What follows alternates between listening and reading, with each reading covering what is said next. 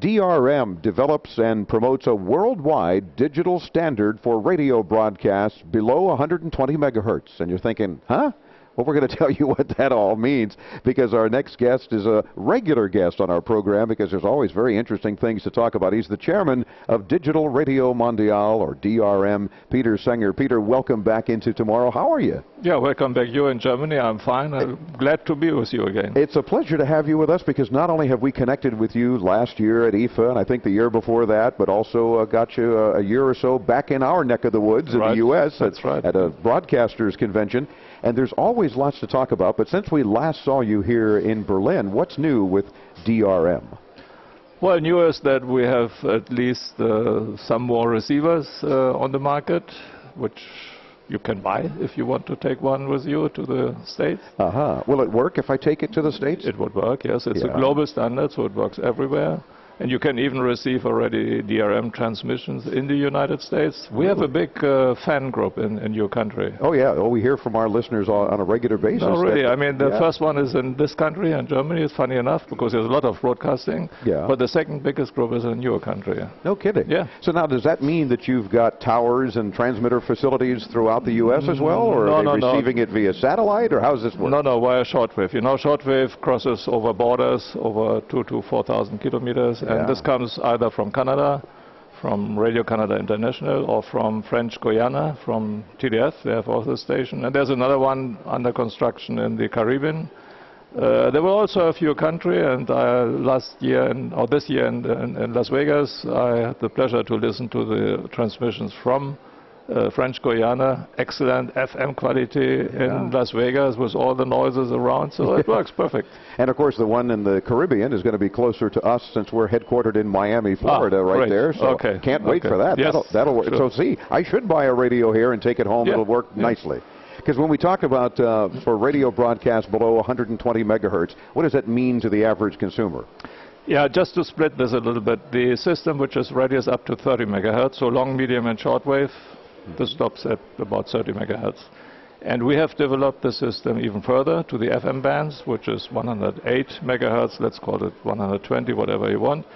And this is ready developed. It is under test at the moment, and next year it will be standardized, and hopefully after standardization in some countries in the world they will use it. It is called DRM Plus at the moment, but at the end it is one single system from long wave, medium wave, short wave, up to FM, so from 150 kilohertz up to 108 megahertz. Wow, so it's got to be some of the biggest band coverage, I'm guessing, the way to describe it, than of anything else that's available in the world. Yeah. It's the only one which covers all the bands. Wow. We know that you have also your own system in the States, HD radio, which is perfect for medium wave and FM, but we are even a little bit better, long wave, short wave, medium wave, and FM. So this is a global standard. Now, what would listeners expect to find if they're listening to Digital Radio Mondiale? Is it quite a variety in formats, music, talk, among other things? What? Yeah, what is new with all the digital technology? I mean, you have heard it many times, I guess.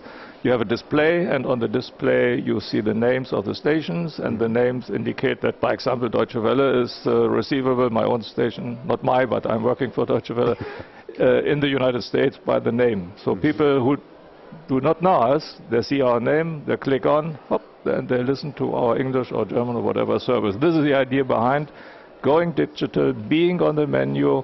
If you are not going digital, you are out of the business in the future. This is very simple, because nobody will search frequencies on some guys will do always, but not the majority. And then you are like a local station, you know.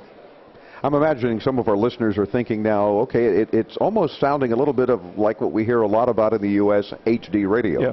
How do you compare to HD radio in the sense that that it is digital, that it is good technology, that it is a variety of formats and languages and that sort of thing? Yeah, HD is a proprietary system developed by the US broadcaster. They paid for it, and I think they paid quite a lot of money, and they have a lot of money available at the moment for marketing, which we don't have. DRM is developed for the whole world on behalf of the ITU, the International Telecommunication Union, because each of the 200 countries or so, they wanted to have a digital system for long, medium, and short wave. And since it works so good, we extended it up to FM, and then let's see what the countries are deciding. Any country is free to take the best system which suits their need, and I think we should not compete. If a country decides for HD, fine. If it decides for us, also fine. But the fact that it's available around the world, as you mentioned, because so many transmitters are available, and so many languages then too, right? We're talking about different formats, but also a little something for everyone. Yeah. So we are assisting, for example, a few weeks ago, the Indians to test it on medium wave, short wave, local, long distance, and the government has decided to introduce DRM. 160 transmitters will be modified, receivers will be made in India. We have one here in Berlin to show a prototype. China is still talking about DRM. They have shown in Beijing a few weeks ago the first prototype Chinese production. The Himalaya you mentioned before, there are two different types, 2009, 2008. So the 2009 type is ready, enters now the market here in Europe. You can buy it. It's very cheap. I will not mention the price. Maybe you get a special one when you order one. Well, you can certainly mention price. I mean, from a price range, what do people plan to It's still spend? expensive. It's still expensive because those are the first receivers. Sure.